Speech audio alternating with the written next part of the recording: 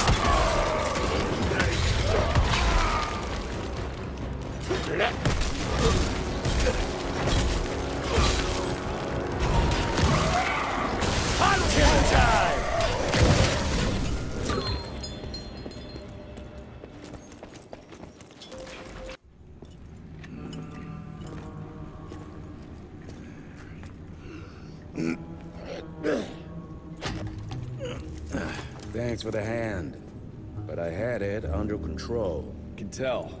I found the plan.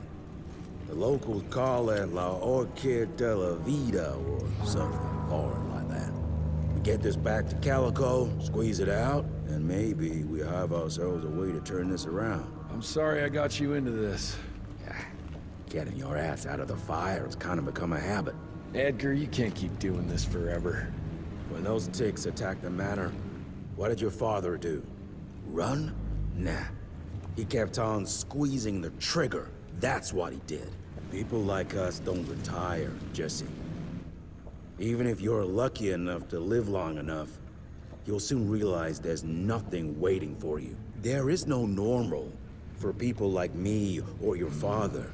And I was naive to think there might be some normal for you. Anyway, now that just about everyone else in the Institute is dead, I figure you and your daddy are gonna need all the help you can get to build things back up again.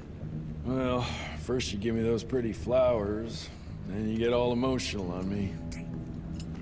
Edgar, you ain't gonna try to kiss me now, are you? You little shit.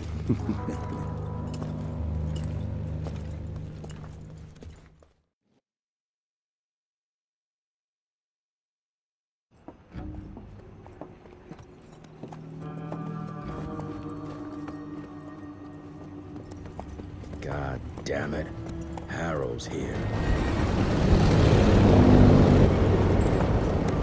You backstabbing witch! You ratted us out! Dr. Blackwell. I know we've had our differences, but this... For your information, I had nothing to do with Mr. Harrow's sudden appearance on our doorstep. But thank you for confirming how little faith you have in me. Now, I don't presume to know how things work for you, gentlemen.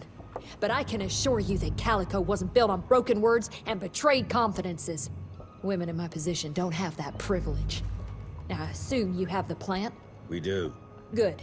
And there are clean syringes and alcohol swabs in the lab. 5 minutes is all we need.